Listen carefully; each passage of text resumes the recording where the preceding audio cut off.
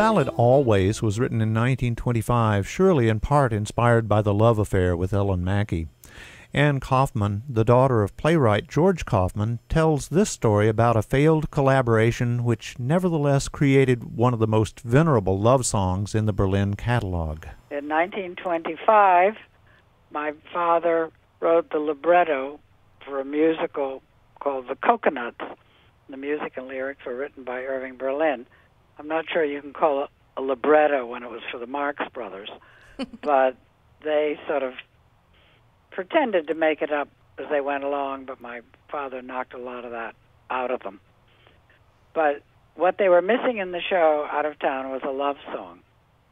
And my father and Irving Berlin went, I think, to Atlantic City, and they had a suite with 2 bedrooms and a living room in between, and the living room had a piano in it.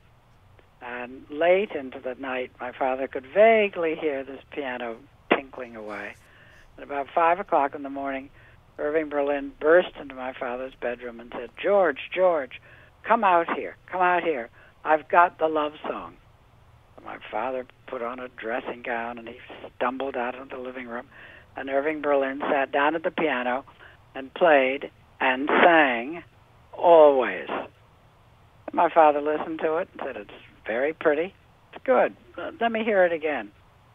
So Irving Berlin played it and sang it again.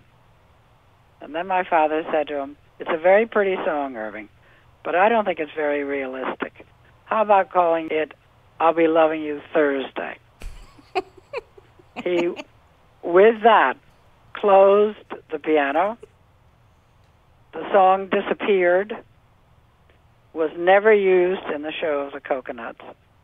It then became a sort of love song, I think, to his wife, to Irving Berlin's wife. And when Irving Berlin was 100, we had a production at the Arena Stage in Washington. And they called him, a production of the Coconuts, and said to Mr. Berlin's lawyers, I guess, may we use the song now? And the answer came back, no. I'm loving you always,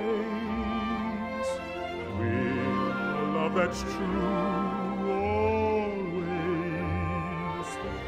When the things you've planned need a helping hand, I will understand.